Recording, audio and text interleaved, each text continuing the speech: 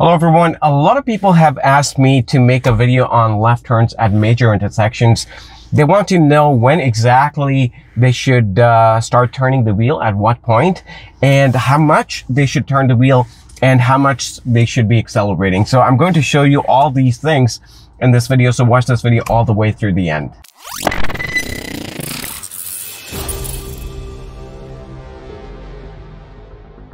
So I'm going to show you different types of intersections, smaller ones and bigger ones.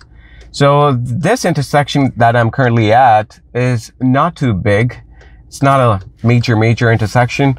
And, but still, you know, the left turn trick that I'd shown you in this video or this video, wherever it is.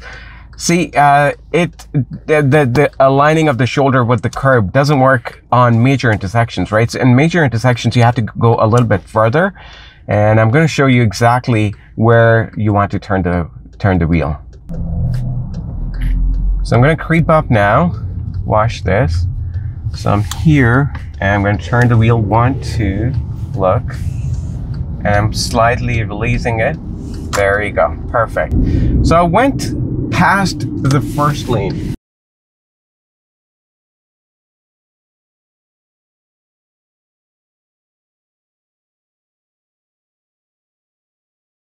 A little past the first lane before I turned the wheel. Let's take a look at it once again. So this is where I started turning the wheel. Let's watch it in slow motion.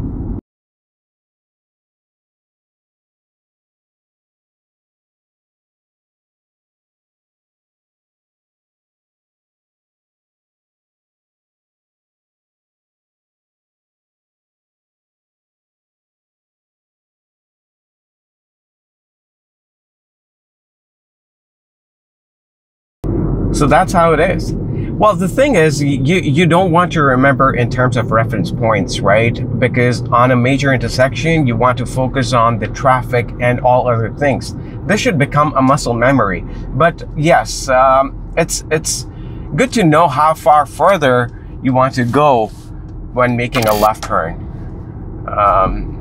You know, and next time, like, do it once or twice. Using this trick, and after that, you know, get rid of it, right? Everything during driving should be muscle memory. You should know, you know, where exactly you want to turn, instead of keeping using reference points, right? So you don't want to get into the habit. I'm teaching you reference points so that, you know, as a new driver, you can you know where exactly you want to turn. So I'm at another major intersection. This is a huge intersection, so I'm going up, right, and I'm going to turn from here. 1, 2, look. So that was almost at the second lane where I turned. Let's see how much I turned the wheel in slow motion.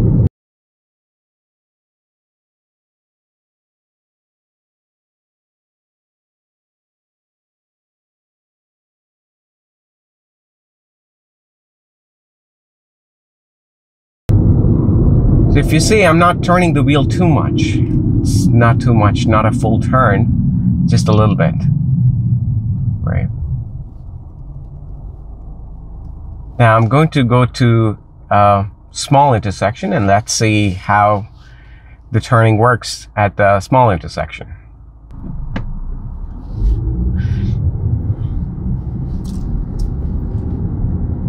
Now, until now, I haven't spoken about how much to accelerate. I'll come to that point. Later on, I'll just talk about how much to accelerate. As of now, I want you to pay attention to the aligning of the shoulder and turning of the wheel. When waiting at the lights to make a left turn, you want to know how big the intersection is, how far further you'll have to go. So this intersection has lines, so I'm going to turn from where the line starts bending. There you go.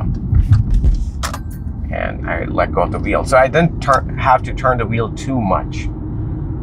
So that was another kind of intersection. Let's take a look at it in slow motion once again.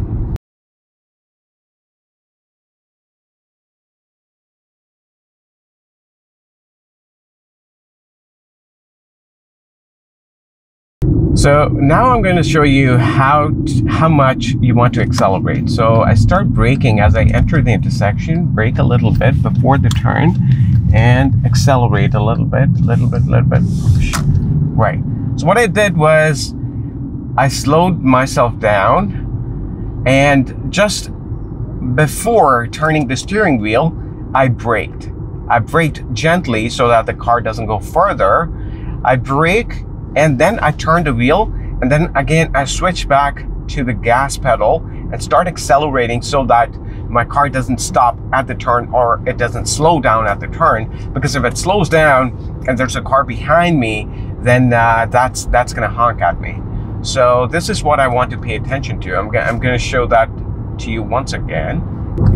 So watch this. I'm entering the intersection, I slow down, and just before the turn I will take my foot off and put it on gas, and after I've turned the wheel, I'll accelerate gently so that the wheel starts turning to straighten out. All right, so I'm going to do another left turn here. So watch this. I brake a little bit before the turn and go back to the accelerator, and there you go.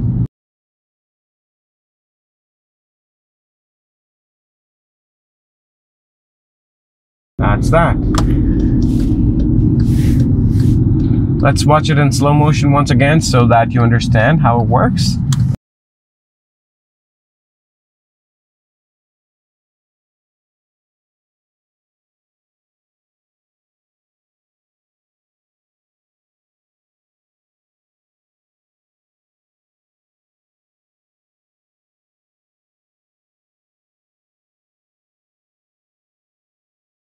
So that's the way it is. So what we learned from this is that, you know, before you start turning the wheel, you must brake a little bit. And again, right after you have turned the wheel, you switch back to the gas pedal and start accelerating gently. You know, gently is the key word here. So you start accelerating gently, and then you go a little bit faster depending on the speed of the road. So that's that, my friends. So that's about turning left at major intersections. So if you think there was something else I could have done in the video, or, you know, there's another way of describing this, then let me know. I'll try to make another video, the version 2 of this one. So thank you very much for watching, and I'll see you again with another video.